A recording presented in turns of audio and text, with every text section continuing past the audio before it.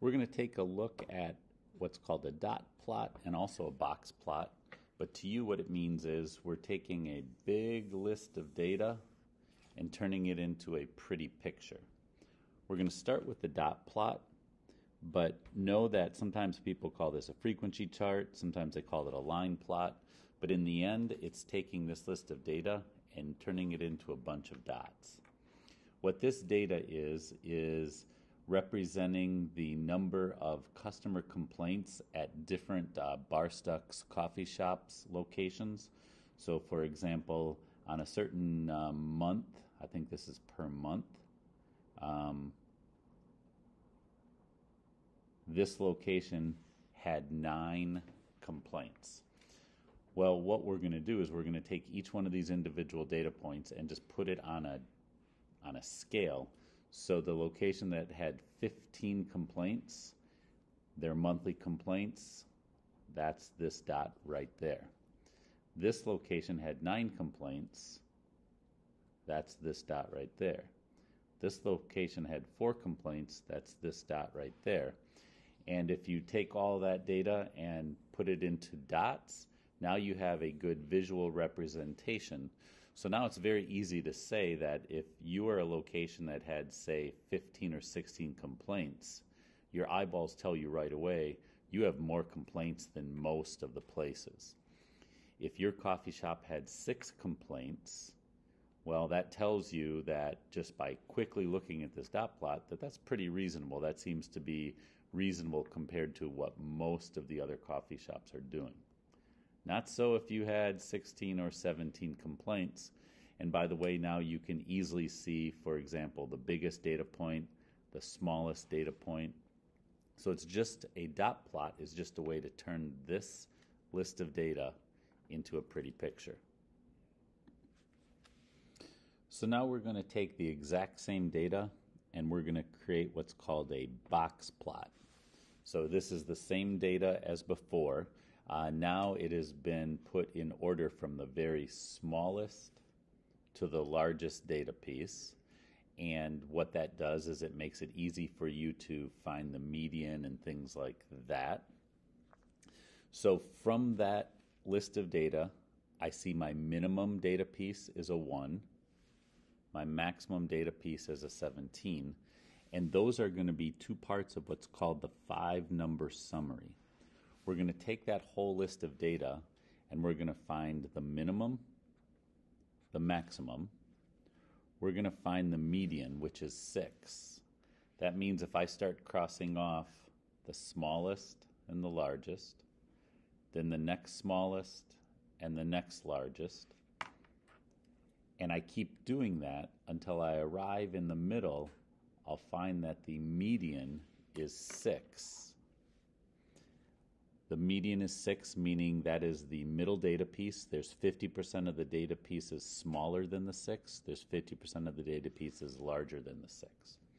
So 2 new things for you now will be what's called the first quartile and the third quartile. We haven't done these before, so let's take a look. If I take the top or this part of my data ranging from the 1, which is the minimum, to the 6, which is the median, and I say, okay, I'm going to ignore the other half of the data set, and I'm just going to use that, and now I can find by crossing off top and bottom, top and bottom, top and bottom, and I keep doing that, and I'm going to arrive at what's called the first quartile, and the first quartile would fall right here between the 3 and the 3, so we're going to call it a 3 because that's right in the middle between a 3 and a 3. And my first quartile is 3. This is the middle number of the top half of the data set. I'm going to talk more about that in a second. If I did the same thing with this bottom half of the data set, I would come up with the middle of the bottom half being the third quartile, and that's a 9. This is called my 5-number summary. It comes from this data list that's been put in order, and it's basically the 5 important numbers that are going to go into creating the box plot here in a moment. Down here you see your box plot, but I'm going to show you how you get this. You take each of your numbers from your 5-number summary. For example, my minimum is 1, and that's where the 1 is on this scale. I put that dot. My maximum is 17. That's where the 17 is on the scale. I put that dot. My median is 6. I put that dot. The same thing with the first quartile and the third quartile. So my 5 dots go onto that scale, and then the way you make a box plot is you put a block or a box around your first and third quartiles, and it also includes the median, and then you put what they sometimes call the whiskers out to the minimum and maximum. This is your box plot, but what it does is it categorizes your data into 25% chunks. This bottom chunk has 25% of the data. This top chunk has 25% of the data. Same thing with this compartment and this compartment. If you keep going with that idea, we know that the median has 50% of the data higher than it, and a median has 50% of the data lower than it. And that makes sense because if that's your median, there's 25% of the data in this category and 25% of the data in this category. Be careful, because with this whisker being smaller than this whisker, some people start to think that there's fewer data points in there. But if this whole data set had about 40 data points, that means there's 10 data points in each of these compartments. It's just that these 10 data points are more closely packed together, and these 10 data points are more spread out.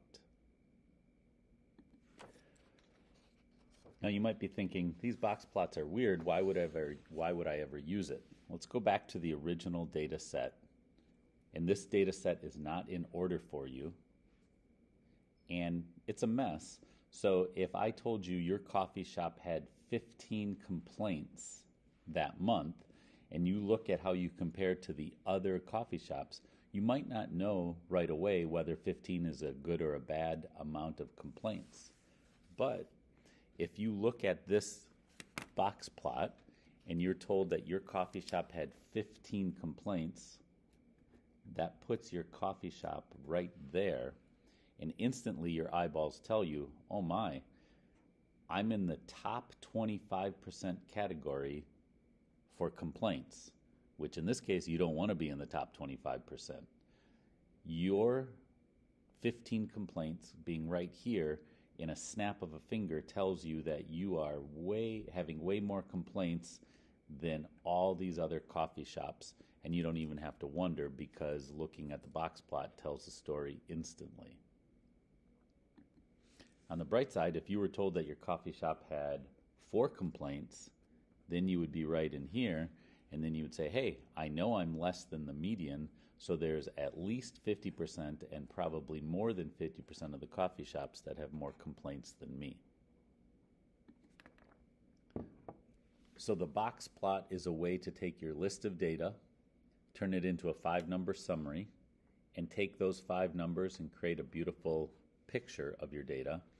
And from there, you can come up with categories that involve 25% chunks of your data.